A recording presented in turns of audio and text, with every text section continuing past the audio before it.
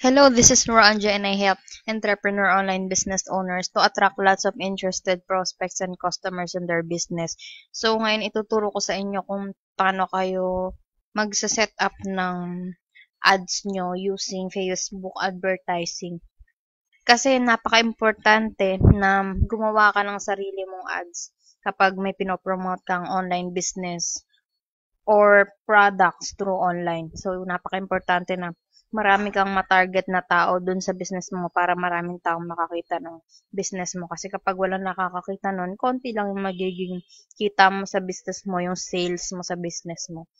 Kasi kapag nagbi-business ka, importante na gumastos ka sa ads kasi kung halimbawa nga sa TV, mga commercials, gumagastos sila ng millions sa ads para lang kumita ng malaking magkaroon ng awareness yung mga tao dun sa product nila. Kaya, yun din ang gagawin natin. Pero, using ads, makakagawa ka ng advertising sa maliit na puhunan lang. So, dito tayo sa shortcut na, dito sa home ko.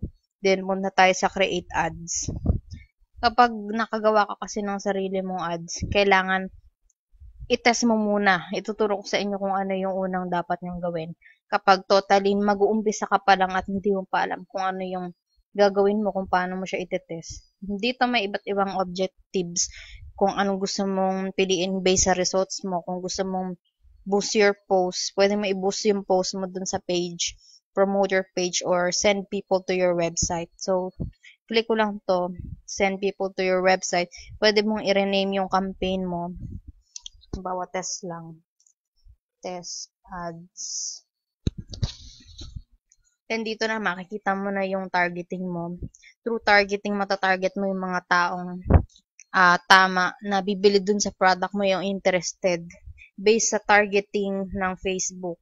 So, location, buong Philippines, kung buong Philippines ang target mo or may specific target ka kung Metro Manila. So, depende sa product na pinopromote mo kung anong target mo. Halimbawa, ayan. Metro Manila. Pero ako, karaniwang Philippines talaga eh. Buong Philippines. Then dito, yung age. Pwede mo i-test yan. Yung gender, kung babae or lalaki. Dito kasi kapag mag-uumpisa ka ng ads mo, mag-test ka ng product na pinopromote mo, kung ano yung best talaga na targeting, hindi mo masasabi yun eh. Wala makakapasabi nun, kundi ikaw lang sa pagtetest mo.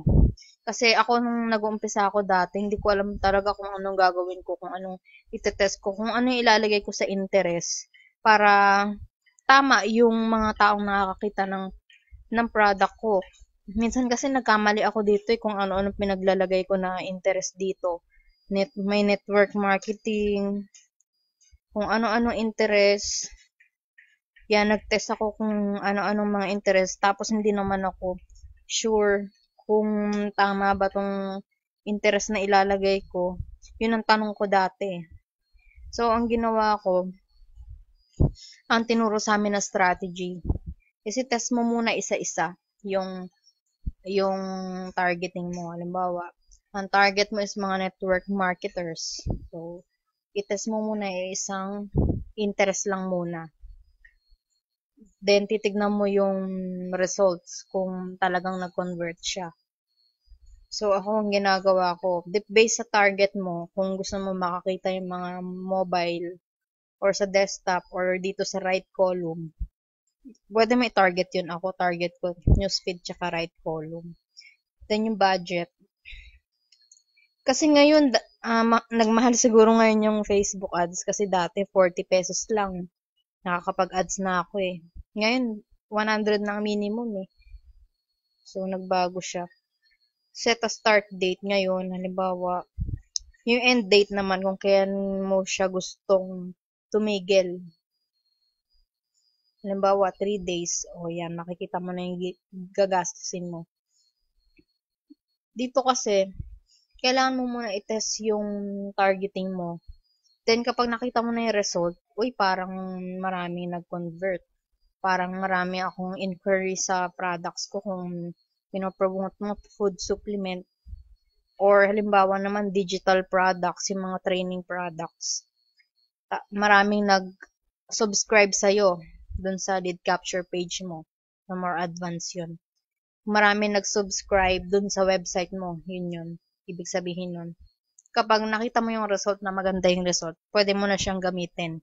Itong interest na to. Pwede mo na siyang i-save. Pwede mo naman i-save audience yan eh. Tapos lagyan mo ng pangalan. Halimbawa, yung demographics, itetest mo lang siya. Test demographics for network marketing. So, itetest mo yan talaga yung interest. Magtetest ka nung lahat ng interest hanggang sa makita mo na yung result.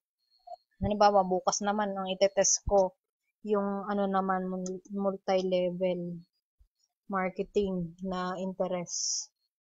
Then, pag maganda rin yung result, pwede mo na siya pagsama-samahin lahat.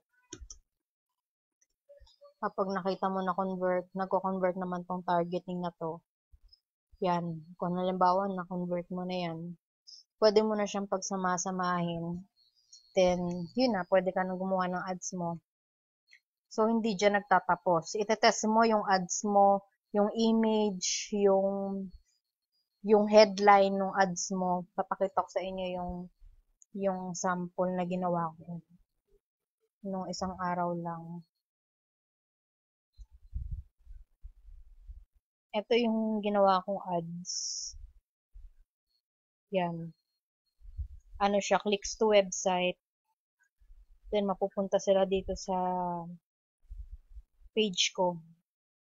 So, ang goal ko dito is mapasubscribe sila dito sa lead capture page ko. Nakakuha ko dito ng results, 7 leads, 7 na nag-subscribe dito. Medyo mahal pa yun eh. Kasi medyo magkano rin yung ginastos ko eh. So, titignan mo yun sa conversion. Dito, ito yung result ko nun. 3.12 per website click. Bawat mag-click, bayaran ko sa Facebook ng 3.12. Then, ito yung ginastos ko.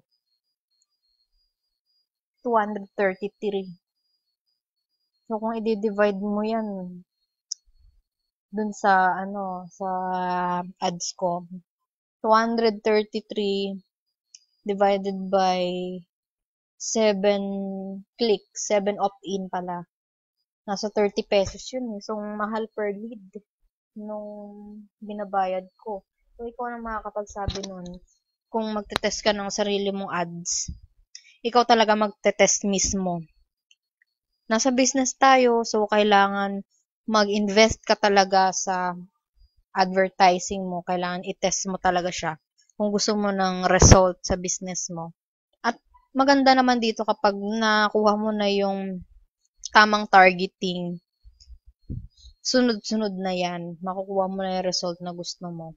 So, nag-trial and error din ako dito nung umpisa, pero hindi pa rin ako tumitigil dun sa goal ko. Gusto ko pa rin, marami akong taong ma-attract sa business ko. So, ito yung ginawa ko ngayon na strategy para i-promote yung business ko. So, I hope na marami kang natutunan dito and pwede mo na siyang gawin sa business mo kung may pinopromote ka na network marketing, food supplements, pwede mo yan i-promote through Facebook advertising, beauty products, or mismo yung business opportunity mo. Basta, ang tip ko lang kapag magpo-promote ka ng business opportunity, wag mo ilalagay sa mga headline mo or sa page mismo na about money making online siya kasi ayaw ni Facebook na money making online eh. Naranasan ko na rin to, nahirapan ako dati kasi laging nadi-disapprove yung ads ko. At na-block yung ads ko. Natigil muna siya. So, ilang buwan na naman ako hindi nakapag-ads. So, ngayon natuto na ako. Inayos ko na yung ads ko para hindi na ako magkamali. Para hindi na ma-block yung ads ko. So, thank you for watching this video. And, i-apply mo na tong business mo.